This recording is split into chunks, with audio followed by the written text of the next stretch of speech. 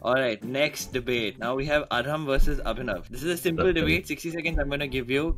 Caicedo, Enzo, right now, versus Gravenberch and Mac Allister. Who's the better starting midfield right now of this time? I'm going to start with Arham. 3, 2, 1, I'll start. go second on this one. I'll go second too. I want to see what Arham says. Like the timer's already gone, maybe we need to restart. I'll give you But 10 I'd seconds. like to go second for this one. I'll give you 10 seconds. Don't worry. Go for it. So I think first off, we need to go by stats. And guys, Enzo, World Cup winner. Like, if we look at the World Cup, his passing accuracy was of 88%, which was higher than Mac and all of his midfield players. He also created more chances from open play compared to Mac, and he was the young player of the tournament at the World Cup, so clearly a better player. And then if you look into it as a duo, Caicedo and Enzo, like they are the perfect midfield combination. They complement each other's strengths and cover each other's weaknesses. Caicedo has a defensive acumen, he's got great tackling ability, great press resistance, makes him one of the best holding midfielders in the world right now. He is Maresca's favorite player in the squad right now, so it speaks volume. And he currently ranks among the top Premier League players for interceptions and successful tackles per 90 minutes. His presence allows Enzo to have that freedom to dictate the play further up the pitch. So I think it's pretty obvious that we are a better duo than Abhinav, you just got lawyered, bro, by stats. I don't think you can come back from this, bro.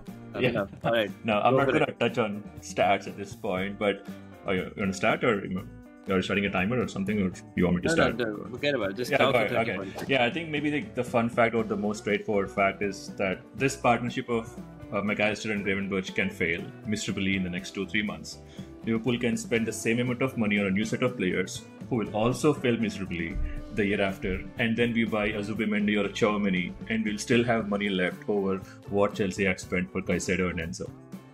So, given how economic it was, given how it was for us, with I think Gravenberch was like what £30 million or something from Bayern Munich, and the same is the cost for Mac Allister. They kind of overperformed their expectations so far.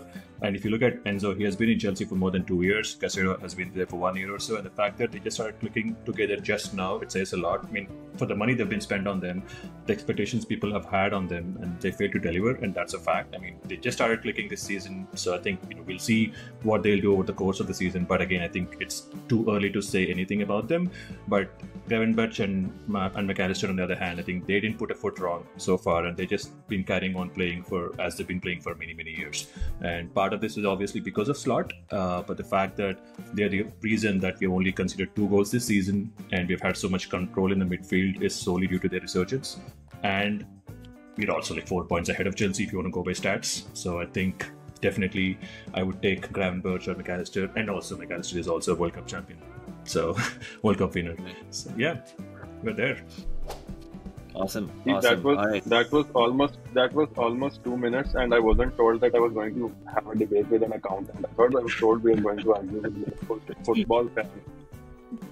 Don't worry, I'll take the best one. Otherwise, I would have my economics book out and try to figure things out.